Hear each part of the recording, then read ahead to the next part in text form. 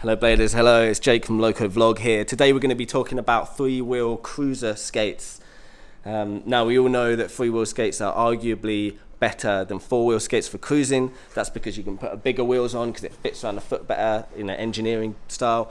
We're not going to be talking about the wires today. That's another video. We've done that video already. Luke will make that appear in the YouTube page here somewhere. Today I'm going to be talking about my top 5 three-wheel cruiser skates. Please take this with a pinch of salt. It's just my opinion. It's not gospel. Okay, number 5 is the K2 Trio skate.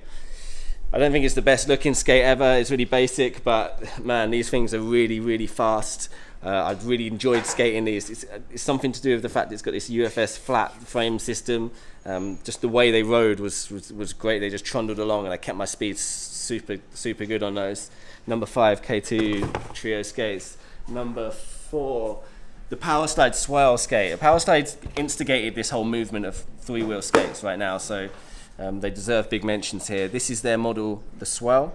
As you can see, well, I think it's really good looking. It feels really nice on the foot. They've got all these designs with like the fly knit upper and stuff, and they're just great. They're just compact and slim, and they look great. I'd watch out for the Trinity mount version, so I'd go for the Trinity mount version instead, which is the one with these bolts, 2 bolts here and 1 bolt in there. The swell seems to skate a lot nicer, I think, in the Trinity mount version, whereas this one here hasn't got those bolts. It is a bit cheaper though, so it depends on your budget. Number 3, the Seba three-wheel skates. So this is the Seba FR310 and the FR325, and this is 110 millimeter wheels, and this is 125. It's your choice as to which one you like. I prefer to go for a slightly smaller wheel. I like to accelerate a lot when I'm skating on these cruiser skates, and a smaller wheel is better for that. What can you say about the classic Seba FR mold, except for, I mean, it's just an all-time classic. It works, it does the job, it looks good, it's solid. Yeah, it's undeniable really, those Seba skates. So number 2, I've put the Rollerblade Twister Edge skate. It's Rollerblade's new version of their classic Twister. It's a new mold, it's a little bit different, but it's quite heavy as a skate, which I really like. As you can see, it's really chunky, and the heaviness really like gives that solid feeling, especially on a cruiser skate like this, when all that plastic kind of absorbs the shock. They feel really nice on the roll. They really trundle along without any kind of rickety sounds or anything. Like, you get this really deep rumbling sound when you skate on them. And all the parts on that Rollerblade Twister Edge are super high quality. They fit a little bit thin, some people find. For me, my foot maybe is a little wide for that particular skate to be fully comfortable. So if you are a little wide in the foot, then maybe another good one to look at is Rollerblade's other version, which is the RB 110. It's a slightly lower end version, but also loads of people really like that skate, and it's a really good price at £220.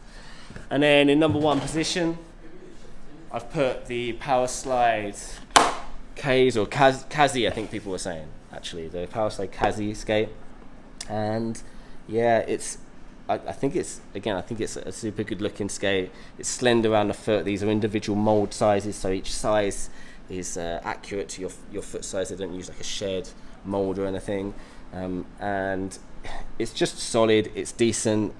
It's Powerslide, and they've been doing this three-wheel thing the longest, so they've developed their technology for longest out of all these brands. The reason I put the Kaze here instead of the Hardcore Evo or the Teo, which are the higher end skates, is just because these 2 models have smaller wheels. They've released them with a 90mm wheel as standard, and the Kaze comes with 110. Be a bit careful again with the Kaze because it's a little thin on the ankles, so if you've got bony ankles, again, watch out. So, but in terms of like spec and the way that rides, I think that's an incredible skate. I would say that maybe no one's made quite the perfect three-wheel skate yet, and if you really want to get the perfect skate for you, you can think about customizing. This is a rollerblade frame, but you can get ground control ones.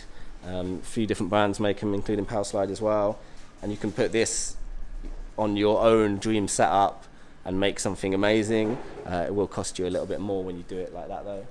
I'd also like to say an extra shout out for a skate which isn't released yet, which is the Powerslide Next skate. And the next skate's going to be really good. It's coming out in the next few months. We don't get to feature it now, but watch out for that one as well. Okay, that's been top 5 skates from Loco Vlog. I've been Jake. See ya.